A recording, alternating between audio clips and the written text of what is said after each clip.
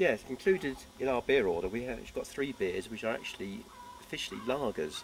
Um, Made in the UK? they're made in the UK and they're made using lager hops rather than normal beer hops. Right. So they're very light coloured beers, but they are meant to be drunk at the same temperature as real ale, so they're just really another version of real ale. They're certainly not going to be drunk cold, and they're very, very successful. One's from Scotland, Harvestone Brewery, producing one called Schnalligan, very popular one. There's one from Oakleaf Brewery in Gosport, which is called I Can't Believe It's Not Bitter. Which is a rather clever name. And the other one, I think it's a lager, is from the Dorset Piddle Brewery. And it's either called Jimmy Riddle or Piddle, I can't quite remember which it is. But that is definitely made from lager hops as well. So they can be very, very pale beers. Right, well, no, that is definitely interesting. Because the lager drinkers are the least likely to come, I would think, but that is something for them. Well, it's not aimed. Well, it is aimed at trying to convert lager drinkers. Okay, well, starting with lagers is a good move, Well, I would think. It's a way. We can educate them gradually. Sometimes it's useful to have.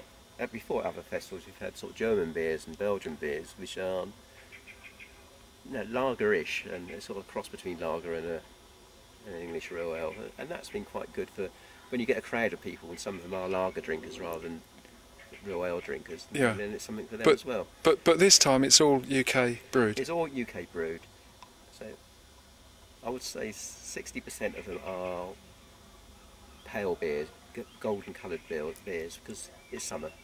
Right. And that's what we're going for.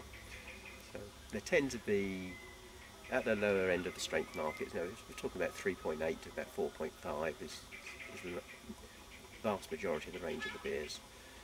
Okay.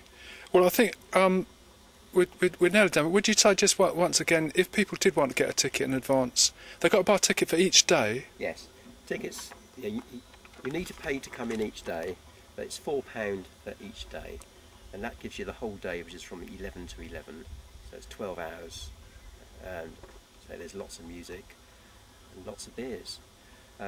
Tickets, they can be bought in advance or at the gate. And there will be plenty of tickets available at the gate, but there may be queues.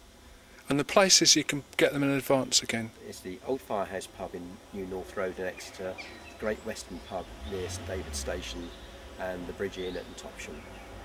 Right, okay. Well, I think we've covered everything now. Yeah.